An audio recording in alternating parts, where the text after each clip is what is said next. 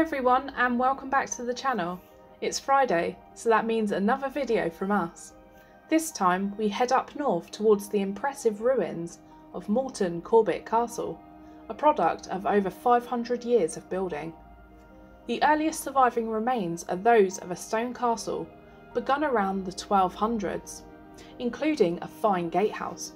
The castle is an English heritage property, unmanned and free to wander, near the village of MORETON CORBET in Shropshire, England. The ruins are from two different eras, one being a medieval stronghold and the other being an Elizabethan era manor house. Sadly, the buildings have been out of use since the 18th century, but join us anyway for a stroll around these quiet, eerie remains. We believe the story would have began in 1086, when two Anglo-Saxon landowners were living at MORETON. It's likely that they would have fortified the structure here, and by the early 13th century they had been replaced by another Englishman named Torret. His descendant Peter was Lord of MORETON CORBET by 1166 and lived in the castle. Later, in February of 1216, William Marshal stormed MORETON CORBET on behalf of King John of England against Bartholomew Torret. At this time the castle was known as MORETON Torret Castle, not long after the attack, but Bartholomew died and Richard de Corbet, his son-in-law, inherited the castle and changed its name to MORETON CORBET. We entered the site by crossing a now very shallow ditch, once upon a time maybe a moat, and passed through the gatehouse as people would have done since around the 1200s. Like many buildings that old, it has been modified. So when Sir Robert Corbet inherited the castle, he completed the refurbishment by adding Sir Andrew's monogram, SAC, which was carved right above the gatehouse in 1579. There is also the Corbet family emblem of an elephant and castle just right above as we wander inside, and it's worth looking out for. Although the gatehouse is ruinous and empty, it attached with the inner courtyard, and it's here that you get the first glimpse of the gorgeous ruins and see actually how big this castle would have been. Sir Robert then set about building the new Elizabethan building from elaborate plans he had brought back from Italy and influenced by the classical architecture that he had seen overseas in his role as a diplomat. Unfortunately, he died of the plague in 1583. After his death, his two brothers and successors, Richard and Vincent Corbet, carried on with building of the new manor, but left what remained of the original fortification. There was also a new range of buildings just off of the gatehouse, which included a great hall with a substantial fireplace. We take a look inside what was once the openings to the latrines, placed next to the range here. Sadly, a section of the range was dismantled when Robert decided he wanted it to look a certain way. What's incredible to see are the large fireplaces. They really are impressively big, and you can only imagine how much wood they would have had to chop and burn to keep the buildings warm.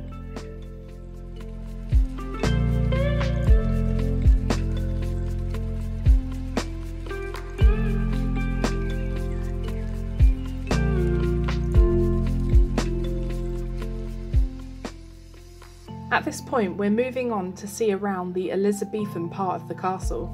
There's not much left of the castle's more modern part, although the outer walls appear quite substantial and the south front is lit by huge grid-like windows. Inside, this was the great chamber and long gallery, which overlooked a new garden that was created by Robert just beside the castle. And in 1588 a survey had records of the garden with formal walkways and a central sundial with an orchid nearby. Traces of the garden are still faintly visible, but only as earthworks in the neighbouring fields. Once upon a time this would have been a really elegant home, with the Corbet family hosting lavish dinner parties for the rich and famous of the day. My absolute favourite part here was exploring the outside of the mansion, with its decadent and beautiful detailing.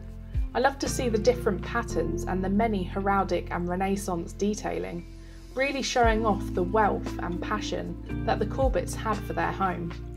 The views around the manor are really impressive too, and it's quite sad that Robert did not live to see his masterful vision come to life.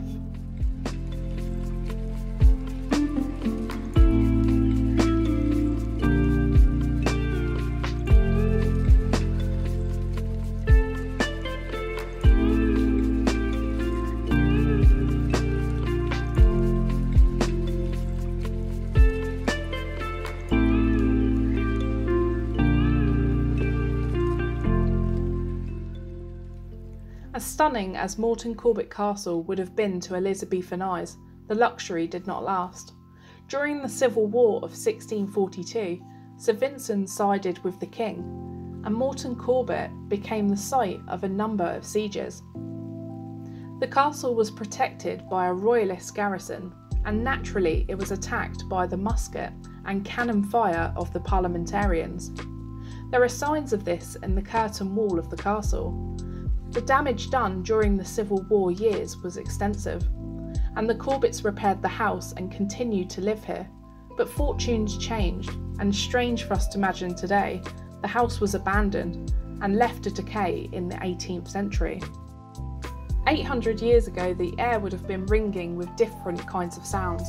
Castle life tended to be busy and noisy, perhaps with a blacksmith at work, or kitchen servants calling out to one another as they busily prepared food, and possibly some rich noblemen riding into the courtyard with their armour clinking and their horses tired after patrolling the lands. Corbet was influenced in his work by Italian design, but at that time very few people travelled to Italy, so the design was accomplished solely with the aid of drawings of Italian villas, hence the classical Italian effect of Moreton Corbet. It's made up of random bits and pieces rather than a whole, but it is still a lovely building, though it stands today as an empty shell.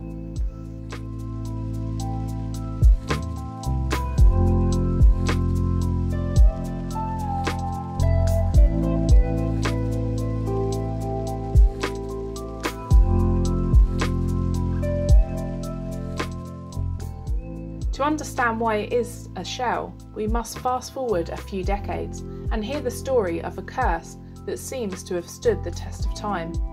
In the early years of the 17th century, Puritans were persecuted in England, and the owner of the castle, Sir Vincent Corbet, was himself not a Puritan, but he did sympathise with their dilemma, so he gave shelter to a Puritan neighbour named Paul Holmyard. However, Corbet became intimidated by his radical ethics, and more than likely concerned for his own welfare, should his aid be discovered, so he asked Paul to leave. Holmyard, in the best style of traditional folk tales, cursed the Corbet family and vowed that work on the house would never be completed. Holmyard's ghost is said to haunt the area, keeping watch to ensure that his curse is fulfilled. Whether it was the effect of the curse or the events that followed, the mansion was indeed never completed.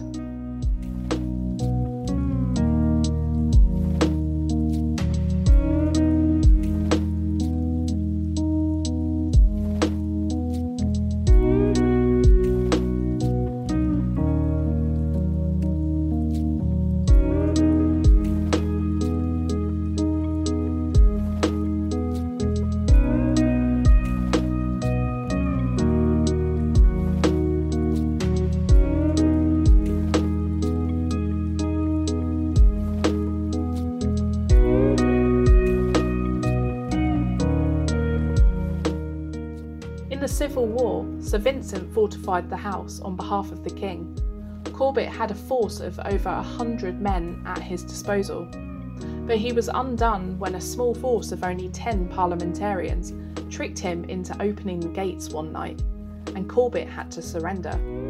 The castle was burned by the parliamentary soldiers, and though it was repaired, it was never completed, and eventually it fell into decay, leaving it just as we see today. As we wrap up the visit, we see the remains of what was once the Great Tower, or the Keep, which would have completely dominated the medieval castle back in its day. The first floor of the tower would have served purpose as a bedchamber for the lord of the castle, and the rest of the ruins were later extensively remodelled by Sir Andrew Corbett when he decided a 2-storey range should and would be built. It contained a kitchen with huge brick chimney stacks, a larder on the ground and floor, and then all of the accommodation that came with it.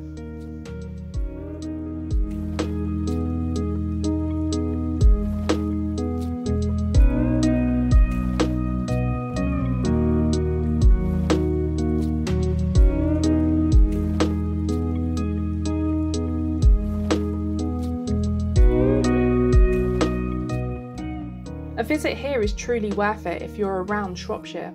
There are also many other places to pin on the list, many of which we have visited back in the day. If you want some inspiration, have a look through our previous videos. But MORETON CORBET was a great experience and it's steeped in history. So if you've enjoyed the video, please be sure to hit that like button, hit the notification bell and consider subscribing to the channel if you haven't already. We'd love to say a big thanks to our Patreons, and a big thank you to all of those choosing to watch. We'll see you in the next one. Till next time.